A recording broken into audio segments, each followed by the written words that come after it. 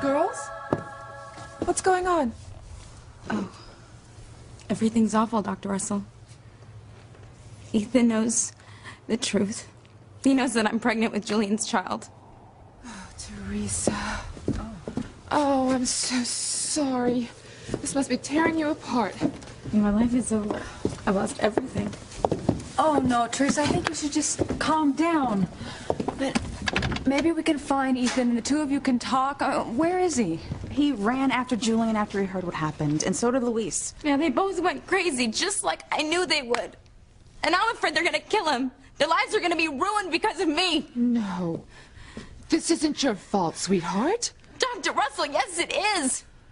If I hadn't gone down to Bermuda to convince Julian to taking Ethan back, none of this would be happening. How could it have been so stupid? Sweetie, you have to stop blaming yourself. Julian did this. He got you drunk, and he took advantage of you. He is the one to blame. He's a monster.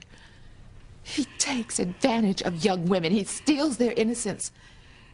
He uses them, and he doesn't give a damn how he ruins their lives. Mom, I don't understand. I mean, you're acting like this has happened before. Do you know another woman that Julian got pregnant? Oh, Whitney, if you only knew. I don't understand, Mom. I mean, do you know another young woman that Julian got pregnant? Well, I'm just sure that a man like Julian has put other young women in this situation. Nice save, Dr. Russell.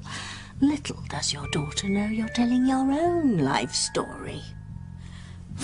Well, I don't understand. You know, I really believe that I could keep Ethan from finding out about my pregnancy.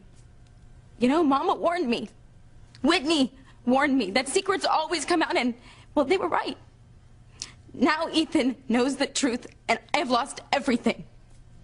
Maybe not, Theresa. I mean, maybe you and Ethan can talk through this and work it out. Maybe it'll be okay. Whitney, I could tell by looking at Ethan. It's over. My mistake with Julian has cost me the man that I love.